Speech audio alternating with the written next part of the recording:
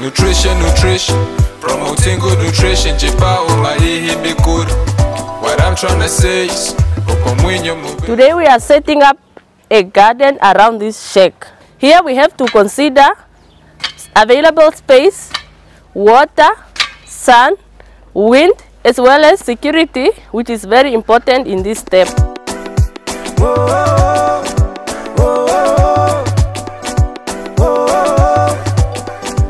This is the right place because it gets morning sun and shade in the afternoon.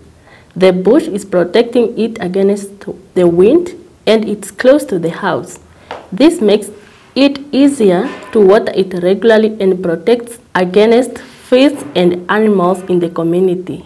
However, it is a bit steep, so we have to do some leveling. Once you find the right spot, you think about the ideal size of your vegetable bed, which can be between 60 to 70 centimeters. And this, we call it a single reach bed, which means you can be able to reach at different corners and points of your vegetable bed.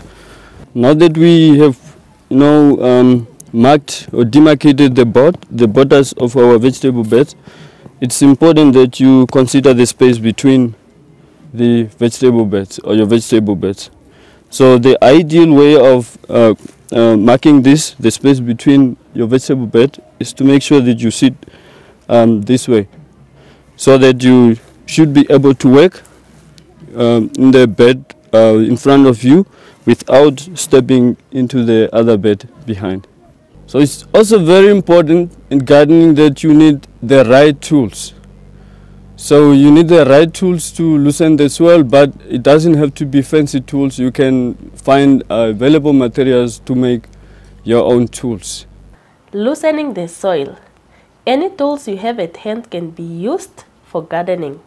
Making sure we have fertile ground, the deeper, the better.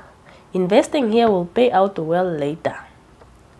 Oftentimes, you may also have to remove some rocks. Don't worry, we will use them later. About an arm's length deep gives you about 40 centimeters of nicely loosened soil. Because it's a bit steep, we also have to keep in mind some leveling.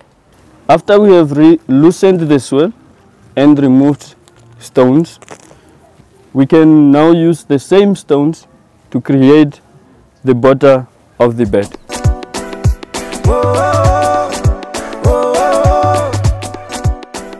So as we can see, the land is sloping that way, downward. The water will flow this way, so that's why we put stones here, so that the small stones, so that they can reduce the speed of water and encourage water infiltration. Leveling the bed is very important, so that the water stays inside the bed.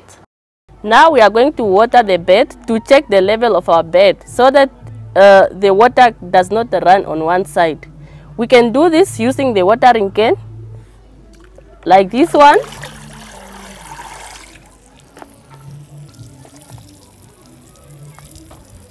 With the bottle, it's good that your holes are on top. Then you can use it this way.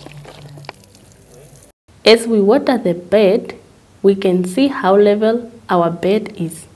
You can see the water gathered at one corner.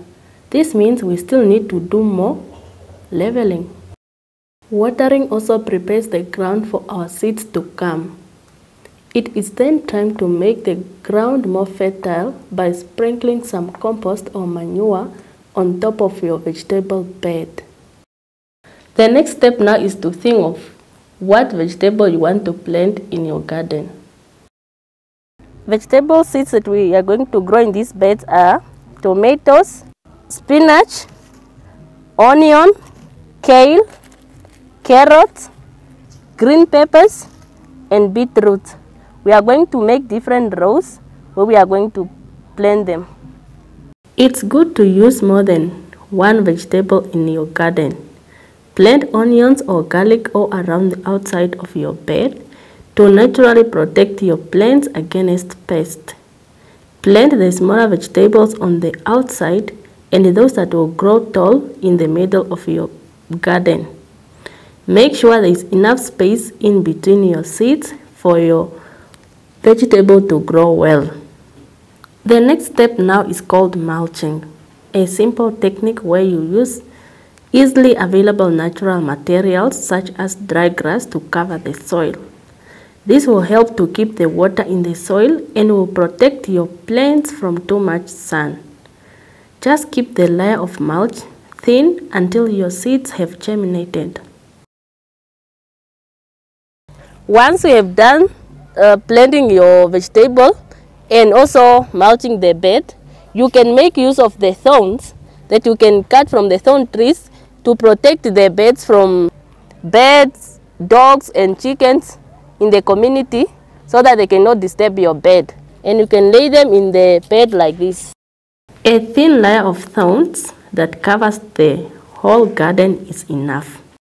Your work is almost done. Just some final watering again. Remember to use a soft watering method so the water sprinkles gently and evenly on the ground like the rainfall. Do your best to be ahead of your game. It's for you and your kids. Nutrition, nutrition, nutrition, nutrition, nutrition, nutrition.